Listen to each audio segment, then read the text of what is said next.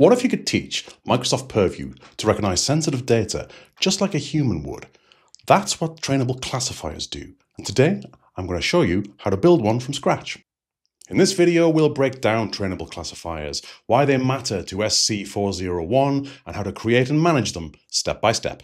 Trainable Classifiers use machine learning to identify content based on examples you provide.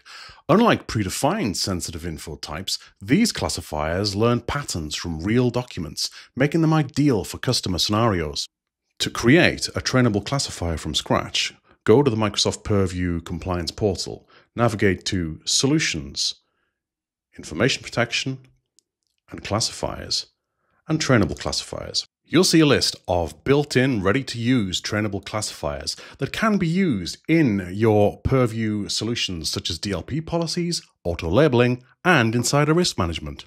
The built-in classifiers may not suit your needs, however, and a great example of a custom trainable classifier that you can create yourself in Microsoft Purview, one that's not built in, could be an employee exit risk classifier. And this could be trained to detect documents, emails, or messages that indicate an employee may be preparing to leave the organization. And it could help HR and security teams proactively manage insider risk. It may look for things like resignation letters or drafts, mentions of job interviews or recruiters, phrases like moving on, new opportunity, notice period or last working day, attachments like updated CVs or resignation templates, references to competitors or job boards. Why this is useful? Well, it's not covered by built-in classifiers. It helps identify potential data exfiltration risks, and it supports insider risk management and HR workflows. To set up your custom classifier, click on Create Trainable Classifier.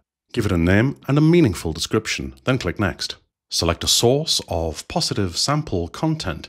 This needs to be a SharePoint site, which should include between 50 and 500 files. Click Next and choose SharePoint sites, which in this case will be a source of negative sample content that will be non-matching samples. Click Next, review and create your classifier, and click Create Trainable Classifier. Then click Done. You'll see your newly created classifier at the bottom of the list under a section called Training.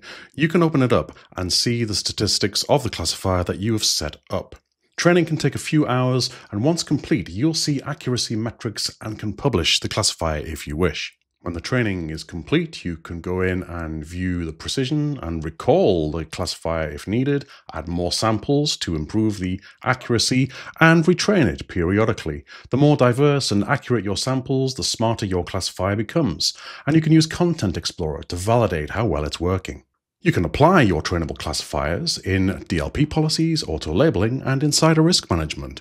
Let's take a look at DLP by going to Solutions and DLP. Create a new DLP policy, and when you come to create the rule, give it a name, which in this case is Employee Exit Risk Classifier, and under the conditions, click on Add, and we can select Trainable Classifiers, and we can choose any of the built-in ones or the custom ones that we have created ourselves and add that to our rule in our DLP policy. Nice and simple.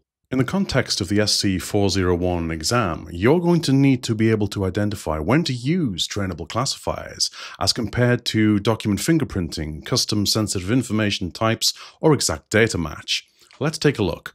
Trainable classifiers should be used when you want to detect concepts or themes in unstructured text, for example, emails or documents. The data isn't easily defined by keywords or patterns, and you've got sample documents that represent the category, for example, resignation letters, legal contracts, or medical records, and you want contextual understanding, not just pattern matching. A good example would be employee exit risk or legal agreements. Use document fingerprinting when you need to protect specific documents or templates, e.g. contracts, forms, or invoices, when you want to detect exact or near exact matches to a known document, or the document structure is consistent and sensitive.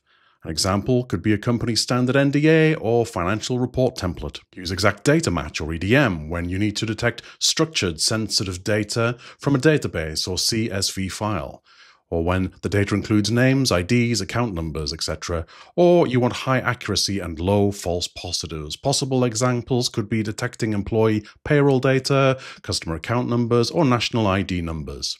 And use custom sensitive information types when you want to detect specific patterns using regex, keywords, or checksum validation. when built-in sits don't cover your needs, or you need fine-grained control over detection logic.